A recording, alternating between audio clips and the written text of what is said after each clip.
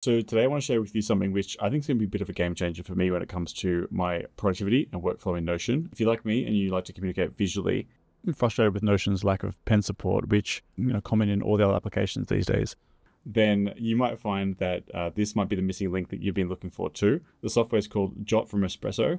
And rather than talk about it, let me just show you why I think it's such a big deal. And it's so simple, but so effective. So this is the Espresso 17 Pro that I bought at the end of last year.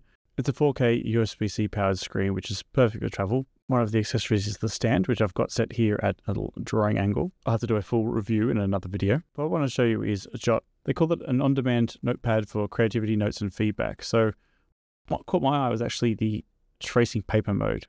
As you can see, once it's enabled, what's on your screen will actually show through the app, which is perfect if you want to draw storyboard items, thumbnails, or items that are going to be to scale inside Notion. Then you can simply just copy it and then switch back over to Notion and paste it in. In this particular case, I've got a database set up where it's showing the contents as the thumbnail preview. The reason I really like this is because you can see the notes in Notion as you're drawing it. It's going to be to scale, so when you copy and paste it in, it's going to be ready to go straight away. So it's a very seamless way of sort of getting a JPEG file into Notion. If you have something like the 17 Pro, we could use the pen. I'll link in the description to where you can get the software. So not only do they have one of the best external displays out there, they're actually developing the software to actually improve your workflow that goes alongside it, which is pretty cool.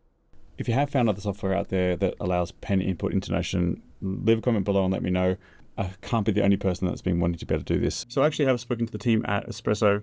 They've actually said that Jot is very new and it's under development. So if there's any sort of specific features you think you'd like to see in there, either leave a comment below and I'll pass that on to them. Otherwise, follow the links in the description to their channels and give them the feedback yourself. So that's just one way that I've started to use the pen to improve my workflow in Notion. I find it a much more intuitive way to work. If you're interested in mobile photography, don't worry, I have some videos planned for the S24 Ultra. And make sure you're subscribed if you want to see my video on the 17 Pro, the full review, and how I use it for travel. Catch you soon.